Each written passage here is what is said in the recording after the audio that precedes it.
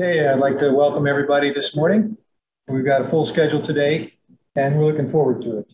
We're going to start with Dr. Rob Crossler, who's the chair of MISE, Management Information Systems and Entrepreneurship. Okay, and so he'll give an excellent talk. We enjoyed what he did last year.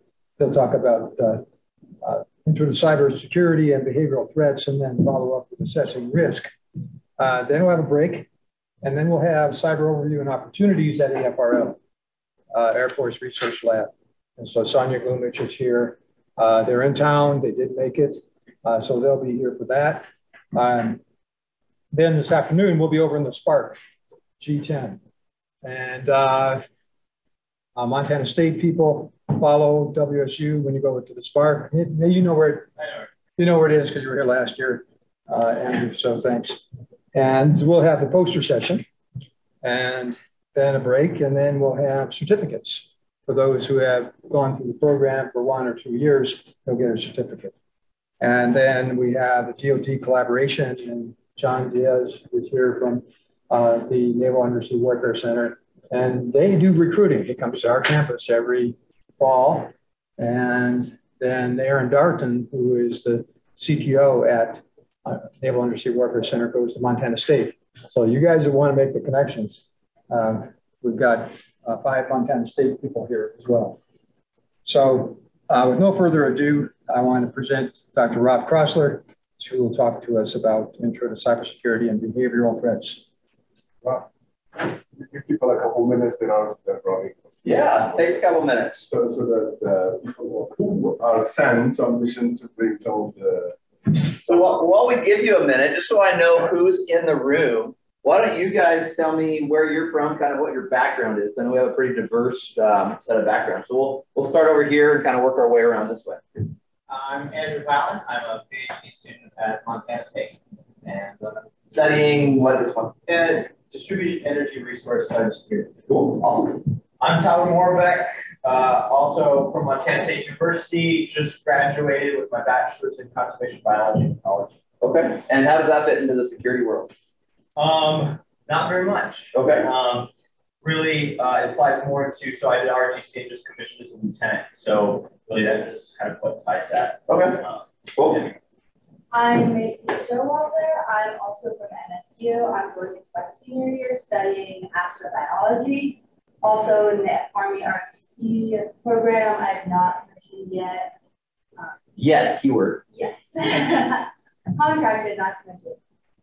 Awesome, great. My name is Adam. I'm a computer science major here at Pullman. I'm also an RFC, but sorry. Detachment 905?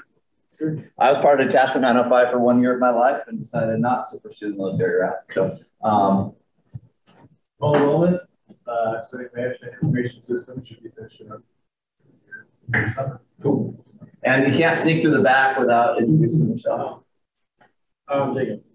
And you're studying what? Computer science. Here at WSU? Yeah. Awesome. Back row. I'm Natalie. Awesome. You're science and finance. You got the business world going with the technical side. Great. Yeah. And I'm Alec, also computer science major. Okay. And you're where at the program? Going into your program. My name is Michaela, and I'm working with engineering here. And I'm going to be Awesome. You are a senior, probably, right? You have to finish that junior year. I guess so. Awesome. Cool. Well, welcome. Awesome. Do we have everybody? Or ready to keep wasting time? We have a couple people that are still on their way, but I think it could get started. Awesome. Well, does everyone know who Ossify is? Oh, yeah. They know me. Okay. I'm one of the leads in the CySER program. I'm an associate professor of science, and our school is called Academy of Science. Perfect. And does everyone know Bernie? Yeah. Bernie Van Weeven, for those of you who I just met, you know me already, but I've been the lead for the project for the last 2 years, and that's why I have worked diligently on all phases of the proposal and project. Noel Schulz, who's also co-PI, and SY, and Sholan Schulte. Hello, Sonia. We'll have you introduce yourself. Sure. And so, have a seat. If somebody could get her back. Sure. So we have enjoyed. So Shola is the external evaluator. Will be here as well. He's the associate dean of the site. Sonia, would you introduce yourself? Absolutely. Sonia will be one of our speakers. So my name is Sonia Blumich. I am a computer scientist at the Air Force Research Laboratory in Rome, New York. And then recently, as of January, I took on the role as the program manager for the CySER program. So that means I handle a lot of financial money items in terms of getting the money from OUSD, where the money originates, out to universities eventually to fund scholarships and programs for the students. Thank you for being here.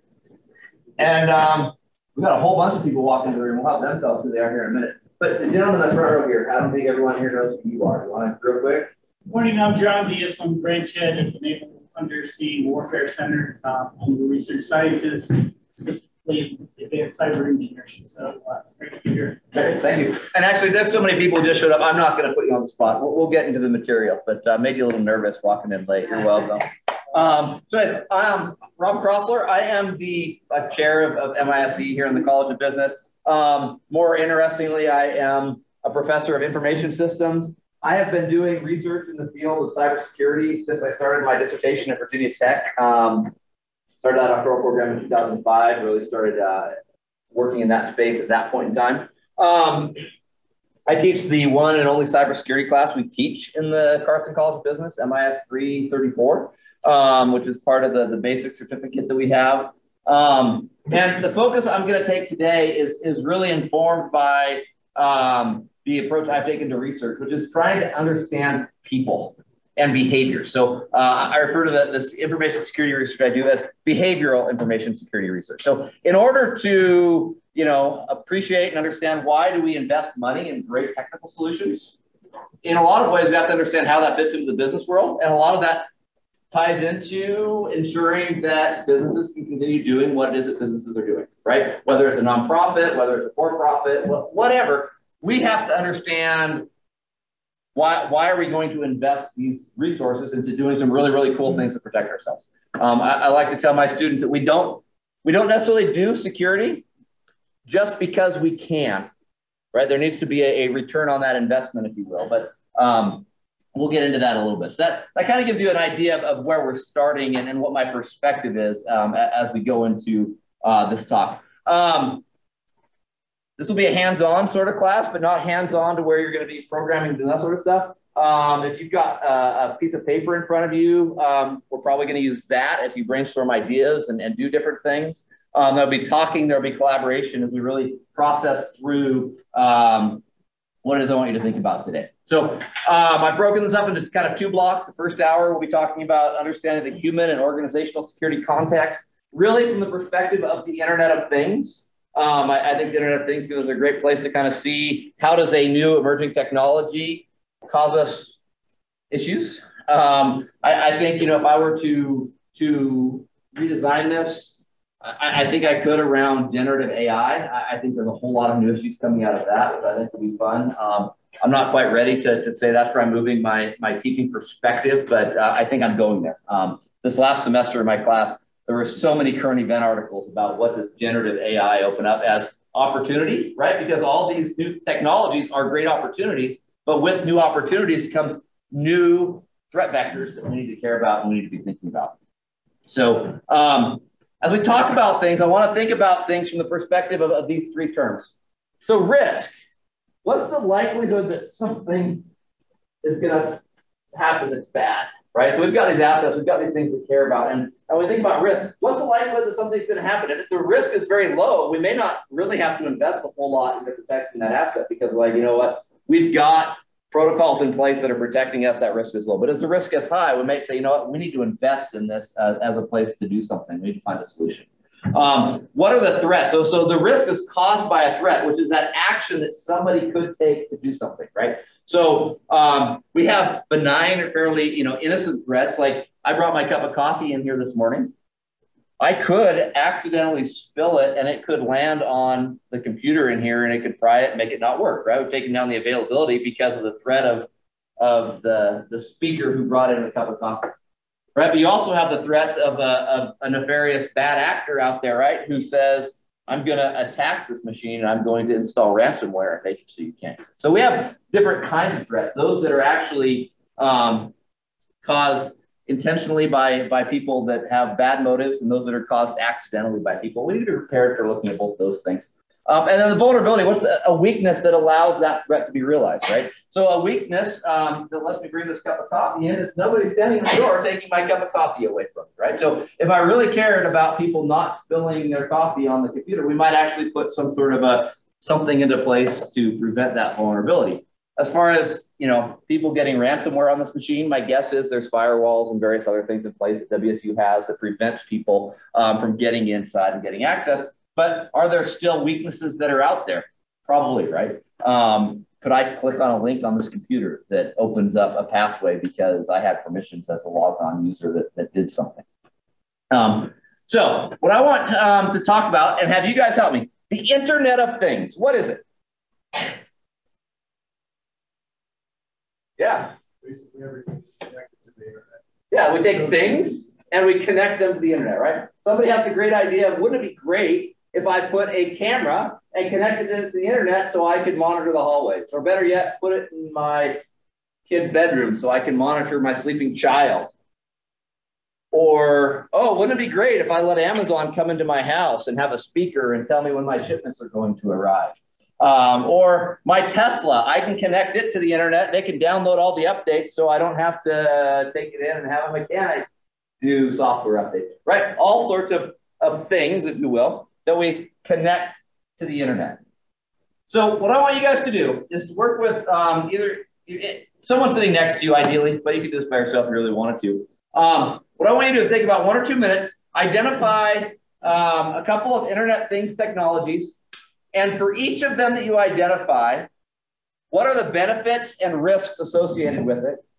And ultimately, who receives the benefit and who is threatened by the risk? So take a couple minutes and brainstorm just a couple of items, benefits and risks of that Internet of Things technology.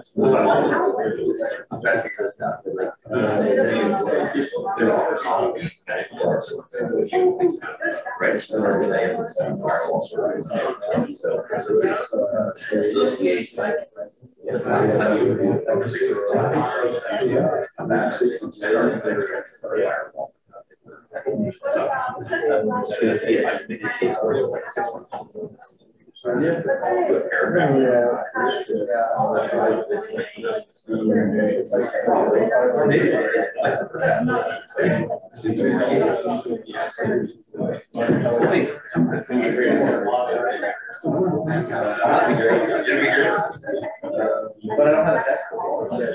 You guys got all the answers? You got all the answers? Awesome. What's your name? Sam. You guys got all the answers back here? Yeah, that was a confident laugh right there. That was not a self-assured. All right, let's go ahead and bring it back. All right, so a brave group. Give me one of the Internet of Things technologies that you came up with.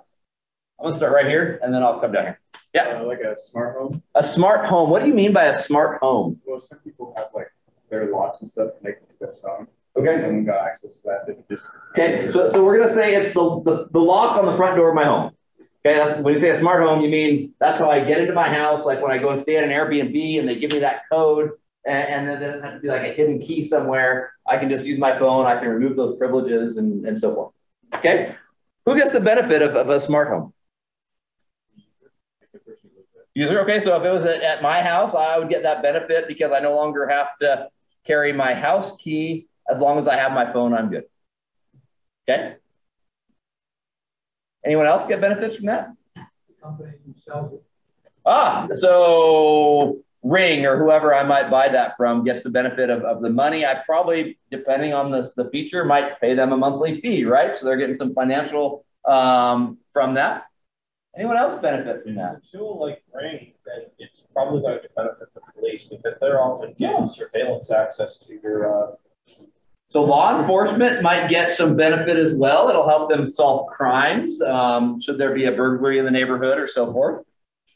Who else benefits from that? Yeah. other family members. Right. So my other family members, like I know, like my oldest son just came home from college. And I'm pretty sure he doesn't carry a house key on his key ring anymore, right? So we had to make sure we were home when he got there, or he may have been locked out of the house, right? Should we have that technology in place, right? That they benefit from that as well.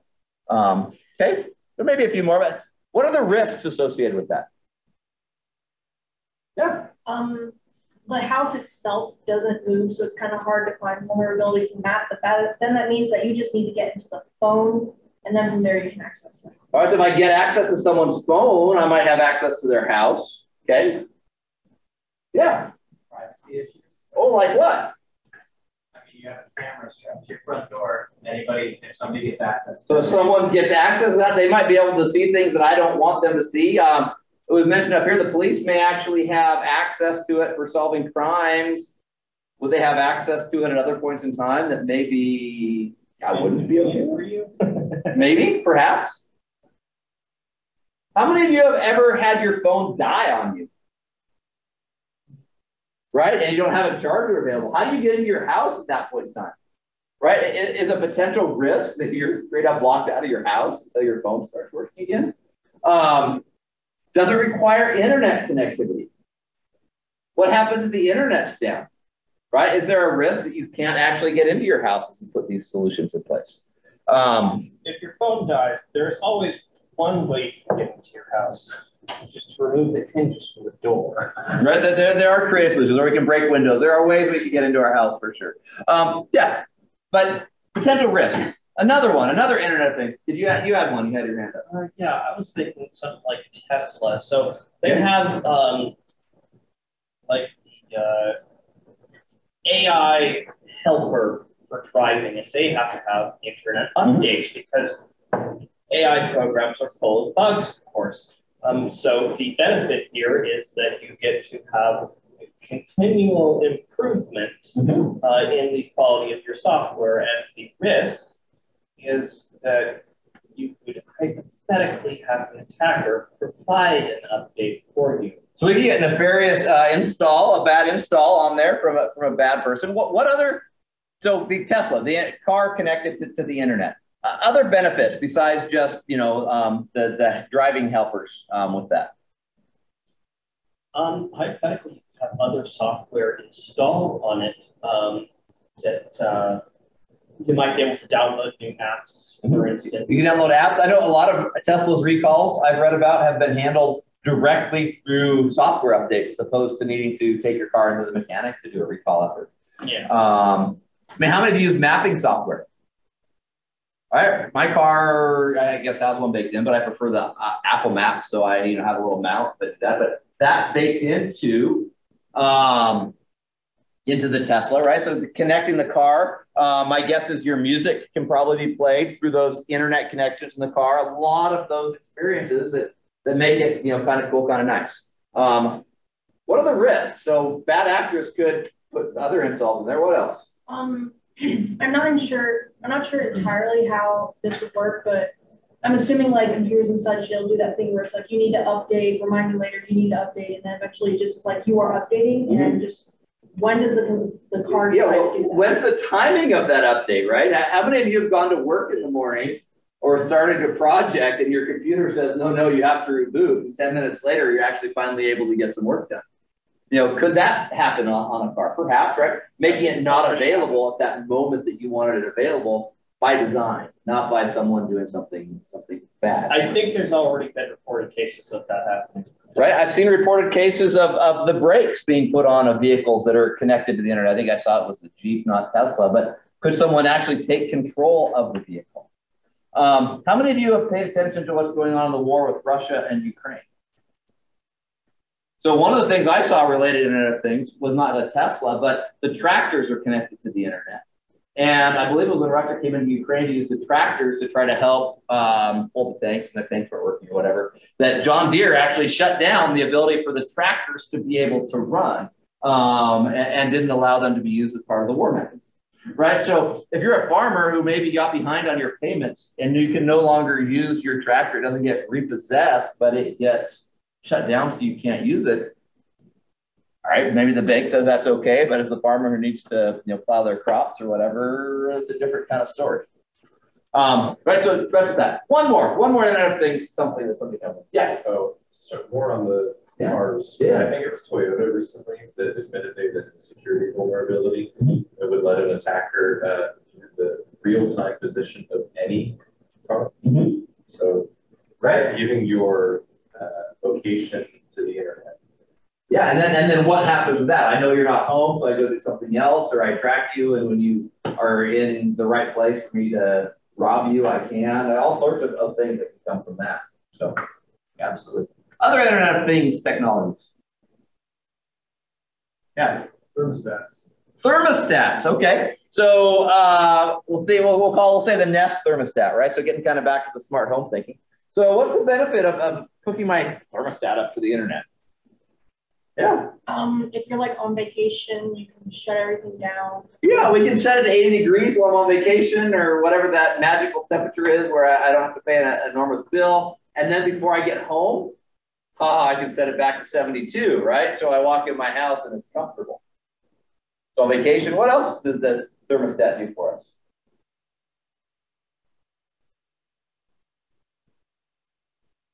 My understanding is the Nest thermostat learns your behavior. It knows when I go to work in the morning, right? It knows when I go home. And it'll actually start to control the temperature so I'm not heating or cooling my house at those times when I'm not around, saving me money, right? Being more efficient, better for the climate, right? All these things that are good. So what are the risks of that?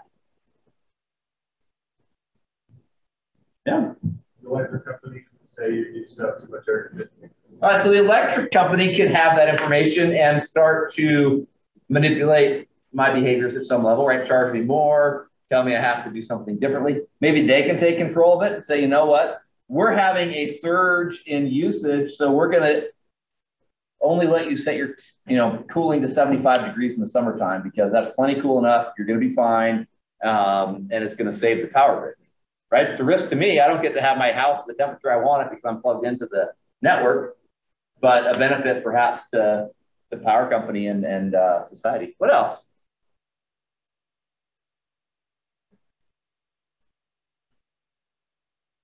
What if bad guys got into that? What if that was hacked into? They could mess with me, right? They could change the temperature and I'm all like, what's going on? The other threat that comes as we connect things is someone can actually use that as an entry point into a network to gain access to other things. So we see this as an example a lot of times of things that happen with Internet of Things devices. One of my favorite stories to talk about in the classroom has to do with a casino in Las Vegas. How many have been to Vegas? Right? How many are familiar with the idea that Vegas does things on a very grand scale, right? If you haven't been there, Vegas, they invest on a great experience.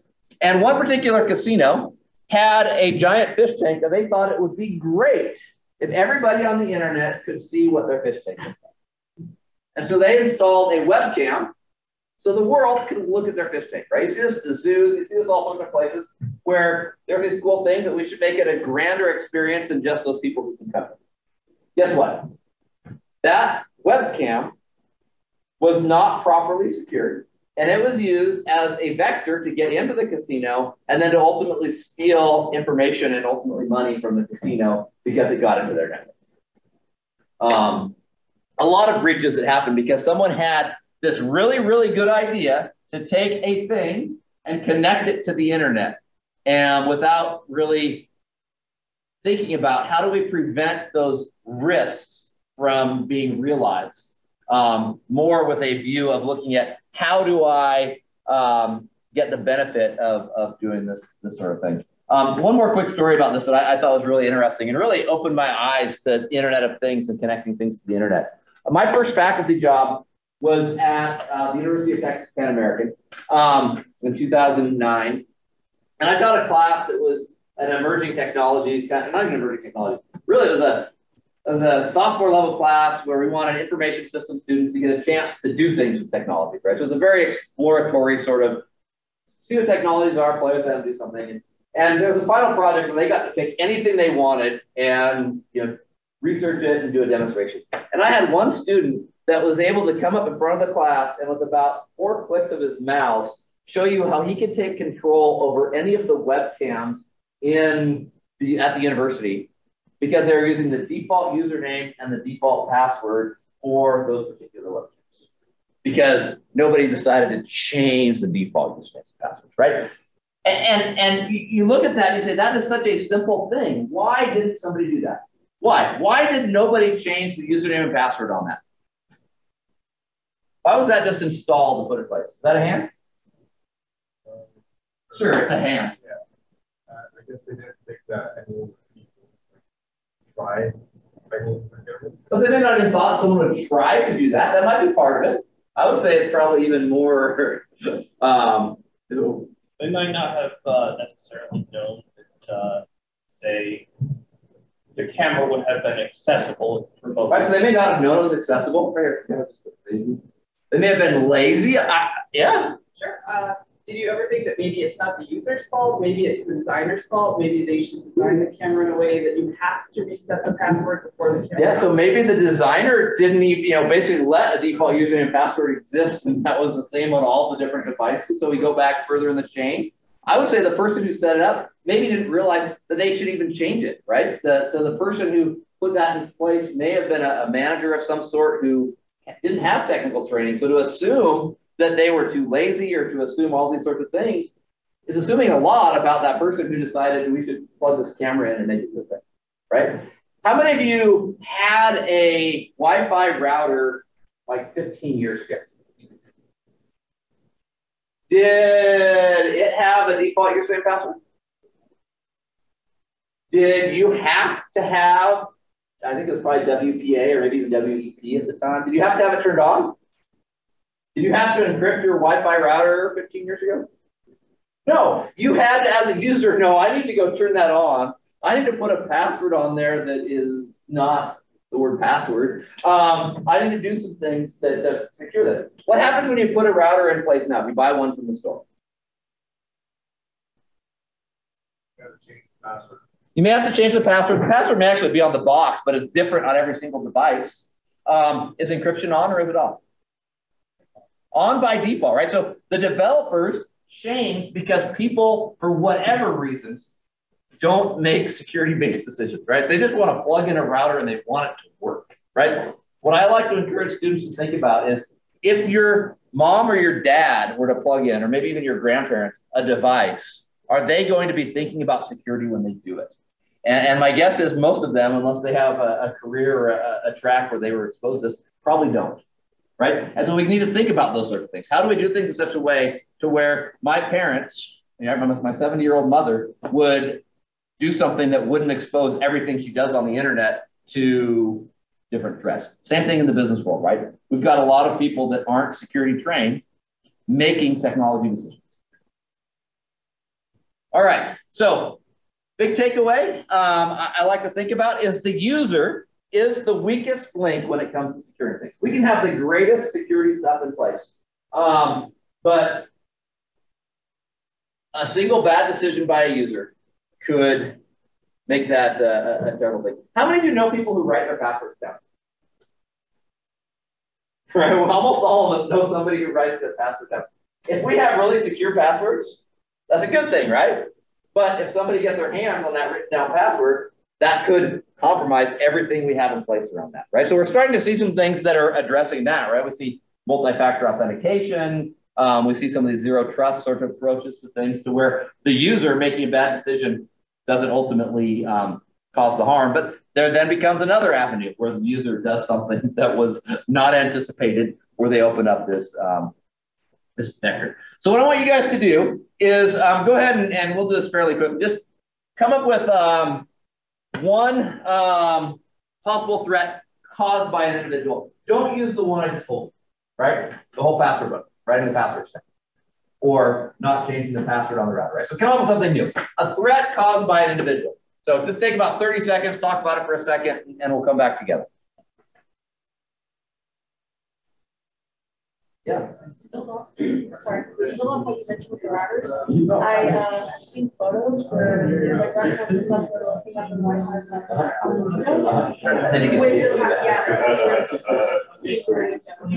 Yeah. Like they might have changed the password, but they probably did. Yeah. Right. That's why I would not use a restaurant or at the airport or any place where you don't know how well they secure it.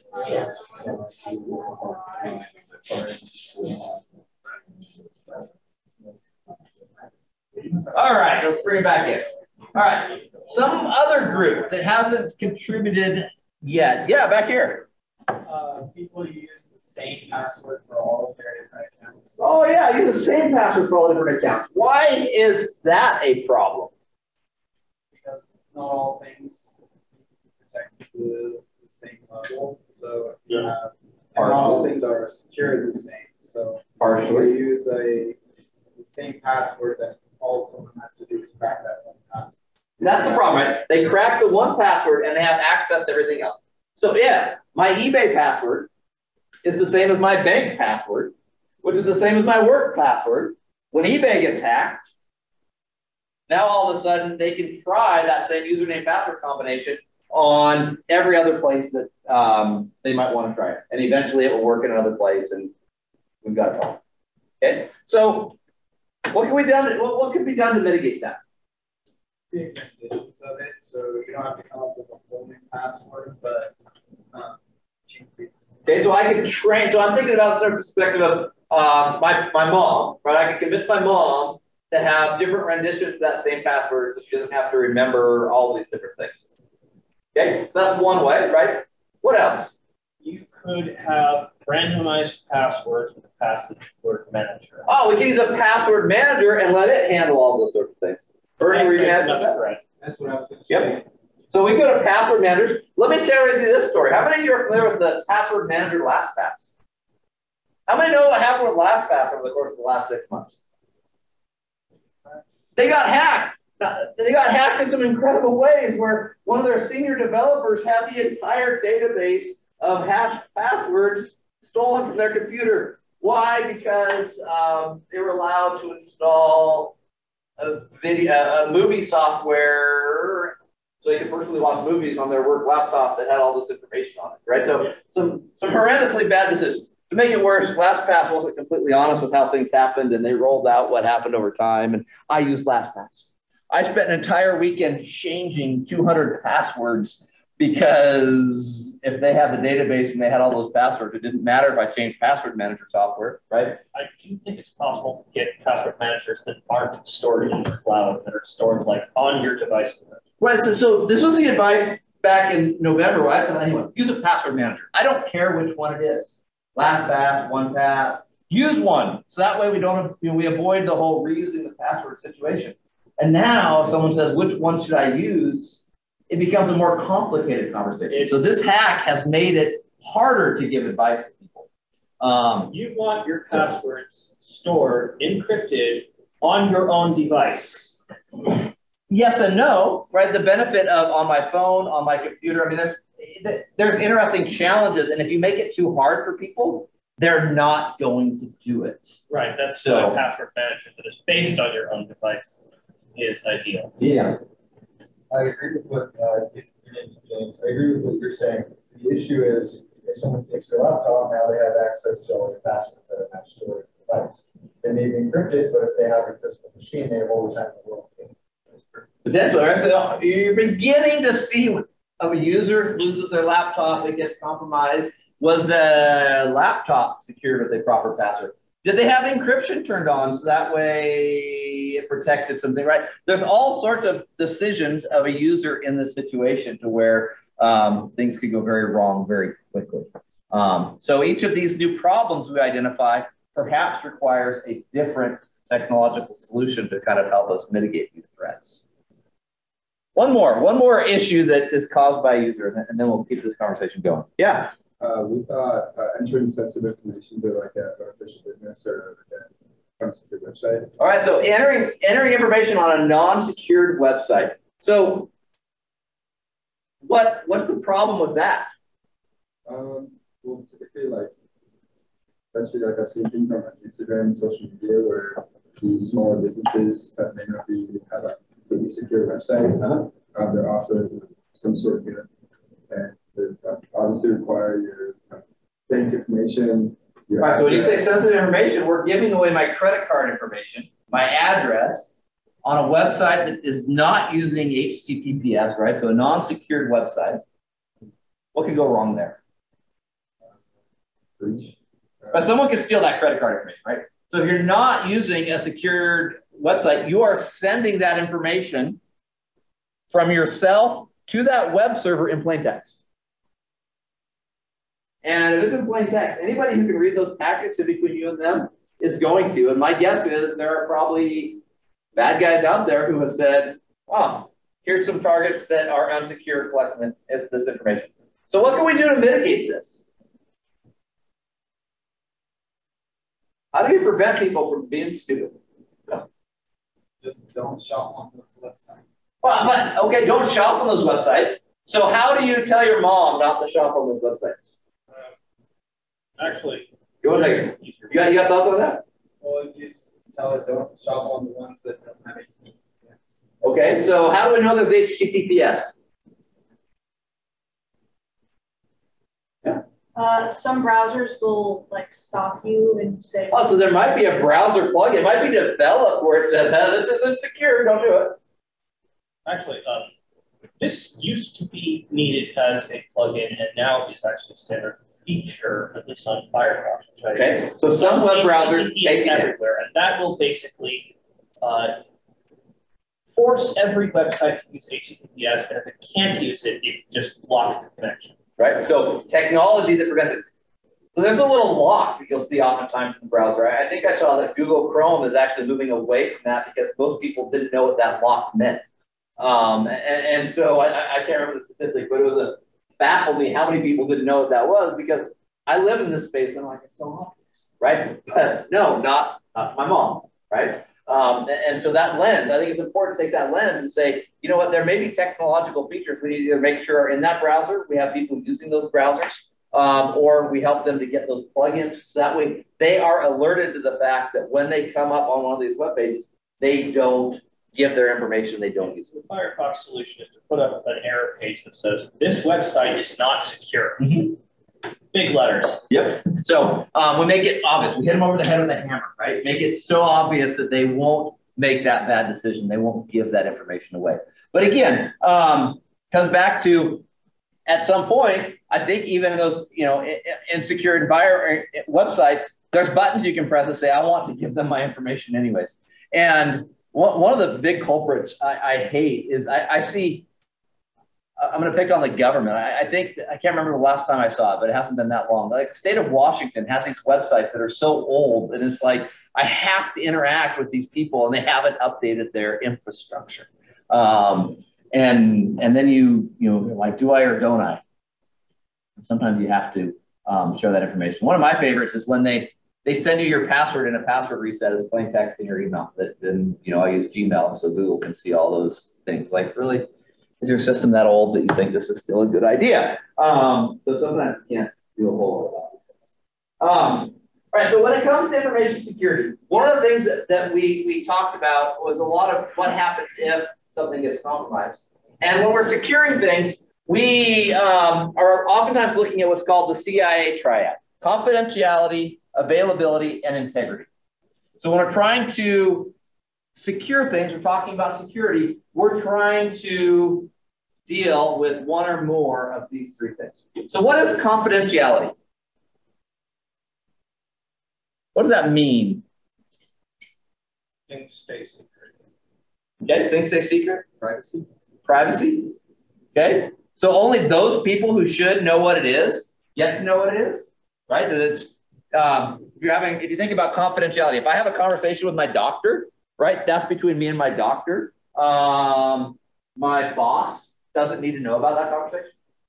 But now we take that to the internet, right? So if I'm doing a transaction between myself and eBay, right, that's between me and eBay. Everyone else doesn't need to have access to that information. There should be confidentiality. Only the need to knows that there should have access to it. Integrity. What is integrity? Yeah. Accuracy.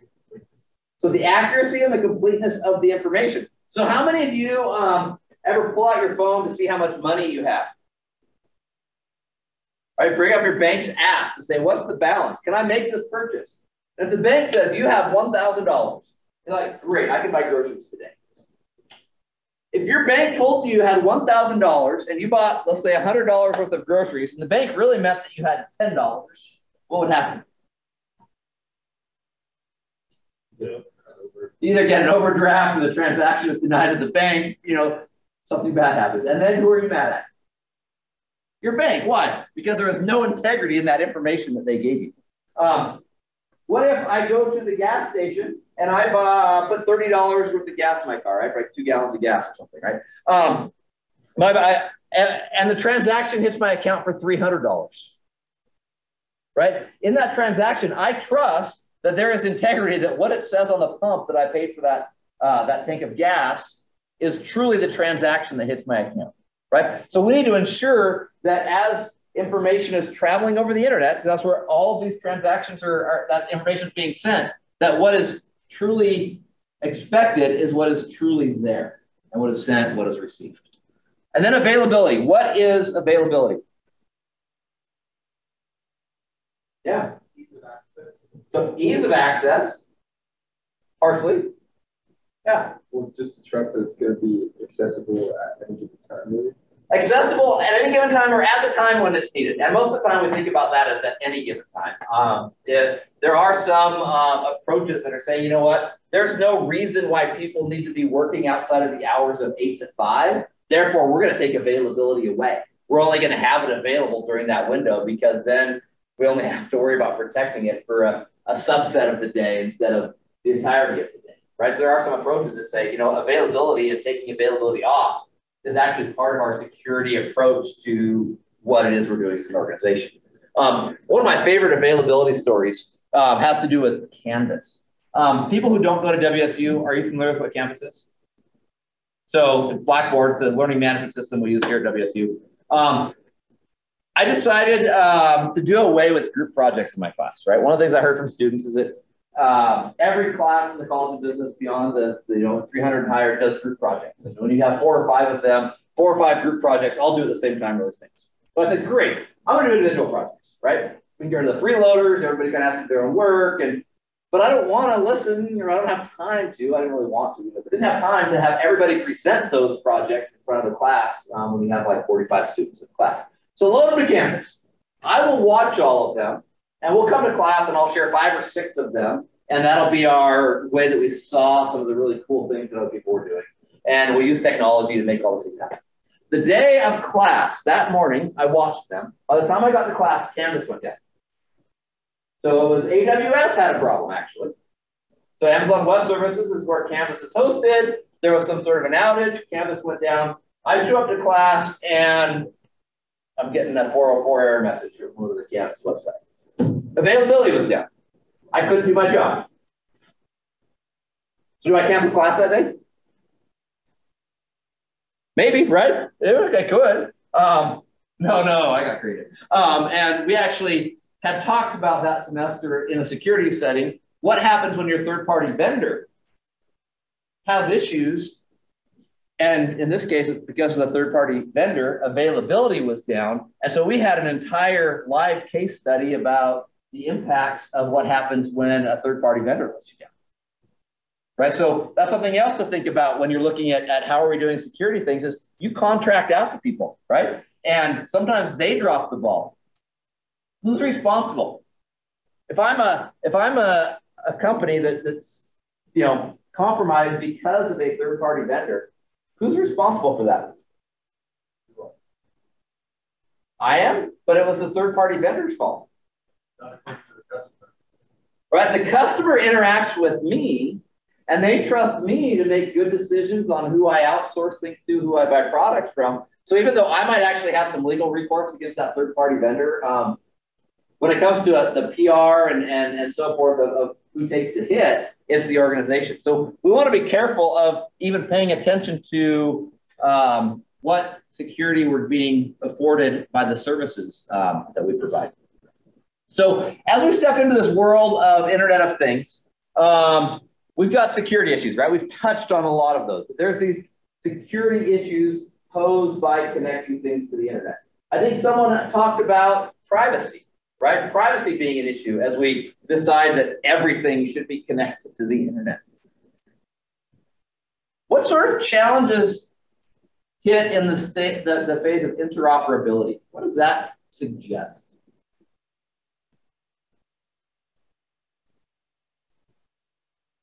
What does interoperability mean? How many of you have one of these in your pocket? So this is an iPhone. How many of you have something in your pocket that's not an iPhone? All right, I come over to your house and I want to charge my iPhone. Can I? Bring your own charger. If I bring my own charger, but can I use your charger? Well, thanks to Europe, we're eventually getting there because they forced the standardization of chargers. But Apple has always had their own idea that they're better and they're different than everybody else, and therefore, we have to have separate chargers. All right, so that's interoperability, right? So your charger on an Android device does not charge my iPhone.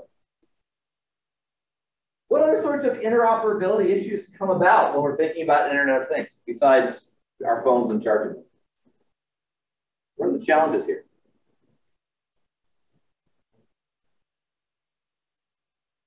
Probably network protocols.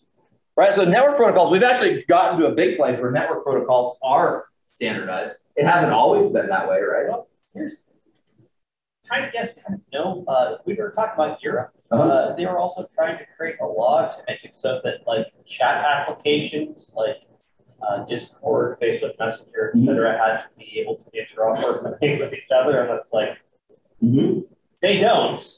They're completely different. There's no way you can make that happen. Why are you trying to pass such a law? Right. So this gets into some of the legal and regulatory compliance, which I think is going to be a really fascinating thing to look at here in a second. What other interoperability issues are we potentially running into? Yeah. If you have a smart device like a smartphone or something that's built by a small company, they might only have the resources to build an app for the Amazon Alexa, but maybe not Google. So if you buy that product without first checking that the smart home system you have is supported, then you might. So decisions might lock us into certain ecosystems that, even if that ecosystem then becomes compromised or no longer even supported by the main player, our device becomes unusable, right? So some different potential issues if it very much is using one particular company's APIs or various things and doesn't play nicely with the others, we might have some issues. I want to come to the legal and regulatory compliance issue. So Europe has put some laws in place. How many of you saw what Italy did in regards to ChatGPT? What happened? For a while, I think it's coming back. But why? Well, that's a good question. Anyone know why? Was it so they could set up like roadblocks and like things? This is the conversation we were having in the U.S., but actually the reason why they were able to stop it was something else. Anyone know why? Oh, I think it was like the data they're collecting? It violated GDPR, right? So in Europe, they have GDPR. I can't remember the acronym stands for. It's the whole reason why we get to say yes to cookies all the time. But it gave consumers right to privacy. It gave rules around how data is collected. And the way that ChatGPT was initially deployed was not consistent with GDPR. So ChatGPT had to change some things so they could become compliant with the legal and regulatory rules that were in place. This is, I watched on C-SPAN over the weekend, OpenAI's CEO was talking to Congress kind of about, what should we do with ChatGPT, right? Congress is starting to pay attention to this a little bit. And the high level conversation where I think this is interesting is, ChatGPT, generative AI, what's the next technology? I don't know, right? None of us do, right? I think a lot of us were taken by surprise a little bit when ChatGPT hit the world and we're like, holy cow, this is paradigm changing. Well, if you make laws specifically for the technology that you have right now, eventually there's a new thing and it doesn't apply. And so what are the principles around technology and data and stuff that is highlighted by generative AI, and how do we put regulations in place that help to make sure those roadblocks, if you will, are in place so it's less likely to be used for evil than for good? Any technology that gets rolled out is going to have bad guys that find opportunity to use it. It's inevitable. But how does that work? I honestly don't know the answer, but it's fascinating to look at those conversations.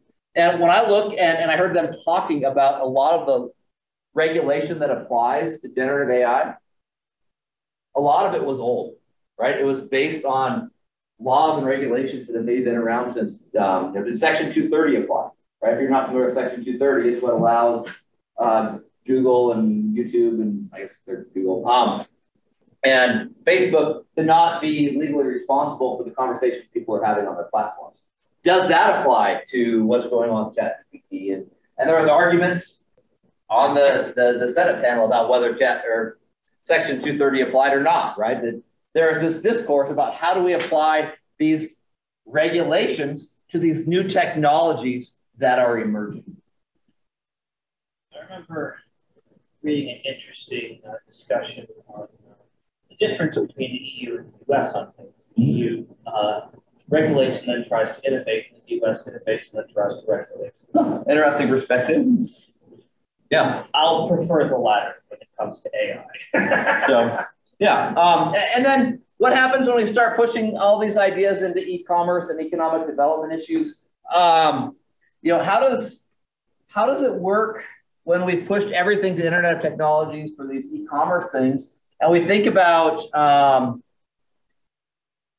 if you live in the city and you have access to high-speed internet versus you live in rural America where high-speed internet isn't as accessible. We ran into this during the COVID-19 pandemic, right? When it came to education and the whole economic development around education. And we've said to all the students, you go home for a year and through Zoom, we will deliver higher education to you, right? That works for a lot of people. But there were some people who had to drive and sit in a parking lot at a Starbucks in order to have their internet connectivity because they couldn't get the speed internet connectivity of their home. What are the implications of that from a societal perspective where there's the haves and the have-nots when it comes to these sorts of connections? We need to be thinking about those things and not just say, just because we can, we should do this for everything. How do we keep things accessible? So when it comes to dealing with people, there's a lot of different ways we can address these issues, and we've seen these come up in conversation. So we can limit access to people, right? If we think about the education system, we can all log in and see our own grades, right? Each and every one of you at the end of the semester logs in and says, what grade did I get? But you can't see access to someone else's grades. You can't change your grades, right? I can do that as your professor, right? I can log in and set those and change those. But we limit people's access of what they can do. We can separate duties, right? The person who's writing the checks is not necessarily the person who is authorizing that those checks can be written. We have people rotate jobs and take mandatory vacations. Those are related. what that does is it forces somebody else to do that same work. So if I found a way to be fraudulent towards my organization, and someone else then steps in and does my job for a while, or I go on vacation for a week, somebody else can see, oh, there's some funny business going on here. We need to look into that a little bit closer because I'm not there to protect other people from seeing what it is that I'm doing. Training and awareness. A lot of you have probably been through these sorts of campaigns. So were you expected to go through training to learn how to do something more secure? This is a pet peeve of mine a little bit. How many of you have gone through security training? Was it informative, educational, and great? No, well, okay, shake your head no. Why not? I don't know. It's usually it's not very specific, I'd say. Rather boring. It's not very engaging, it's rather boring, yeah? Yeah, kind of what he said, it kind of applies to the lowest common denominator. If you know anything about security, it's pretty boring. If you know anything, it's pretty boring, and it's usually the same thing year after year. You just have to refresh yourself. It's usually like developed by the security pros, if that makes sense. And honestly, they might not be experienced in the whole communicating it in a clear way. But they're not terribly creative in putting together those programs. How many of you have been through a security training that was like what we've done in the last hour in this class? Paul? Yeah? You were here last year, right? We played this game last year. But most of the time, they're videos on your computer, right? And you click through them. If you're like me, you're watching something else while you're clicking through your training videos just so you can satisfy your employer that you completed the training. Or, if it's in person, it's what I like to call death by PowerPoint, right? Where I'm just going to click through the slides because I have to, and you're going to sit here and you're going to learn the things. Very rarely do these sorts of things become engaging in a way to where because they were engaging, you remembered a little bit more because you did something. And then social engineering is another big one. Social engineering, the whole idea of phishing attacks. If you remember nothing else today, let me share this with you. If you're not from WSU, I apologize. But the email address is abuse@wsu.edu. If you're not familiar with that, remember that. If you get something that you think is a phishing attack or some sort of social engineering, forward that email to that email address, and they will take steps to make it to where that page won't resolve in the future, right? They've got some steps they can reach out and shut those down. But they also, it's oftentimes when I get them, it came from a WSU email address. So someone was compromised, their email address was used to send these things and get around the whole, it's an external email sort of filters.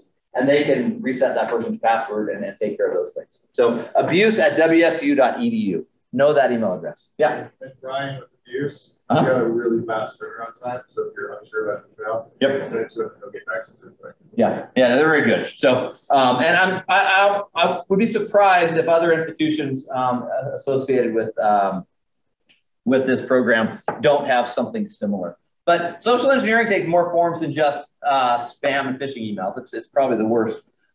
This is an area where I think is worth paying attention to as we enter into this world of generative AI as well. Because through generative AI, you can create some very, very real material. And you can do it, one of the tricks to recognizing social engineering has always been look for that grammar problem, right? There's a typo in there or something. Well, now we don't have to worry about typos, right? We have ChatGPT do it for us. So. Here's a potential application, right? You take a tool like AutoGPT, which is what happens when you take ChatGPT and you give it the ability to perform like analysis and planning, right? Mm-hmm. And you say, what I want you to do is I want you to look onto this guy's social media pages at this link, analyze it, and formulate a spear phishing email in order to personalize a way to get his password. Yep. Then I want you to create a website that would look like he would click it, host it at this particular server. Mm-hmm. And then I want you to automate this, and I want you to do it for every single person in this organization. Yeah, no, it's very true. The technology that's coming up with generative AI is going to make social engineering so much easier. I actually think this is going to be a huge, huge issue that we need to, at some levels, change our thinking around how we prevent. And I honestly don't know what that is, but the tools we have right now, I think, were built for the prior generation. So anyways, that completes the first block of this.